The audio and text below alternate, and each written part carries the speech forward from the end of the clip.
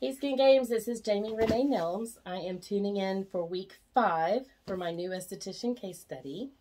Last week we skipped because our case model had to have a tooth pulled.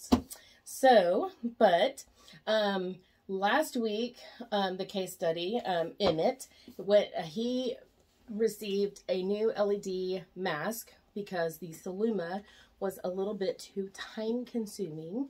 So this way he can put on this mask, watch his TV, run around the house, do his little chores, whatever he wants to do.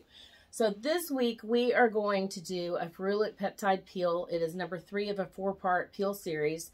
The ferulic peptide peel that we're going to do today has ferulic acid, lactobionic acid in it, and it also has peptides. So we are going to do that. Then I'm going to do the jet plasma on him, and then we're going to do red LED light. And then we will see him back in here next week for the 4th peel in our 6th week. So we're already 50% done. So we'll see you next week.